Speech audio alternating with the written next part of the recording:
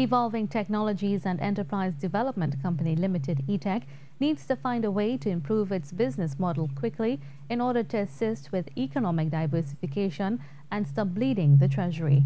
This was the opening salvo fired at the management of the state enterprise at Parliament's Joint Select Committee meeting today.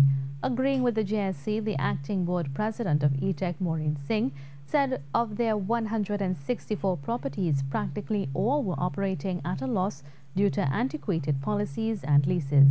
The rental agreement or the lease agreement is also a little bit low because a lot of those arrangements were 99-year arrangements. They don't allow for rent reviews and they don't allow for service charges. We have a total 99-year lease, no rent review, no service charge. She said the popcorn rent they charged was constraining profits.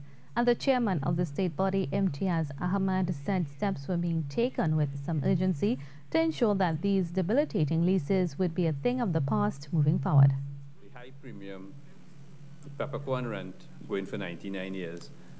The board last year, sometime in the first half of last year, took a decision not to go forward with issuing 99-year leases anymore. And this was purely on from an economic standpoint, because we really don't know what sort of terms and conditions will come into play for 99 years.